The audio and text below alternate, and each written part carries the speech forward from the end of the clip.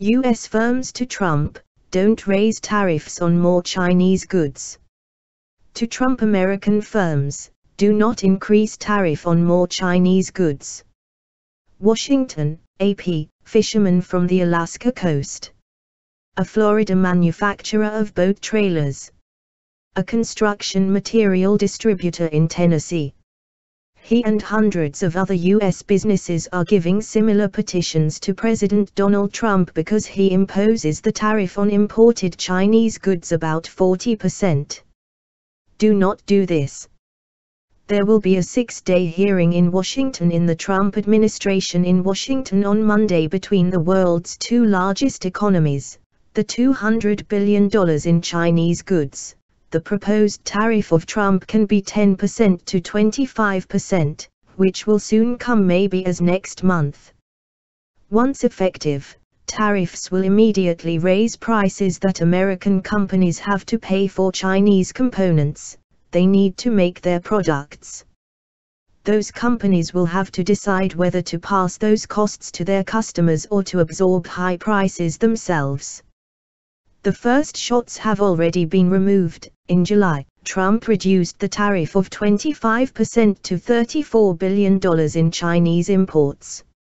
Ready to tax this extra $16 billion this week, China is counterpunching with its own tariff. But $200 billion in additional Chinese goods, which is considering Trump administration tax, will mark a significant increase in its trading battle with Beijing.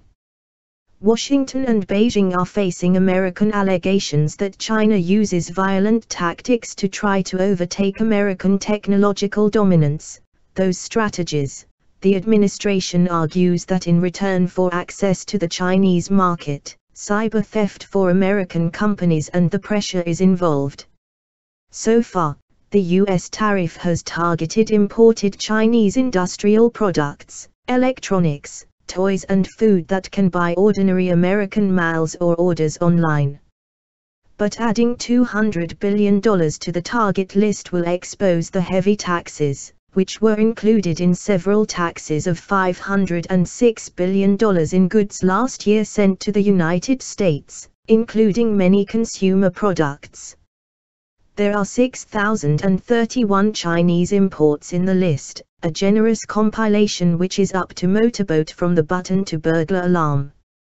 Joian Stores, which sells clothing and crafting supplies, says it imports nearly 500 items in the tariff list, which includes wool, yarn, and cotton fabrics. Joian's Tax and Public Affairs Vice President Ed Weinstein said that he does not understand how weaving and sculptors were supplied in trade dispute on high-tech policy.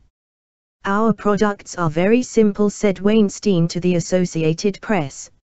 I do not expect to see clothing and crafts components on the tariff list. In their filing in the Trump administration, companies importing from China complain that tariffs will increase prices, pay higher costs, attempt to find alternate suppliers, or attempt to lose the business to foreign competitors who do not pay fines on components and they import machinery from China.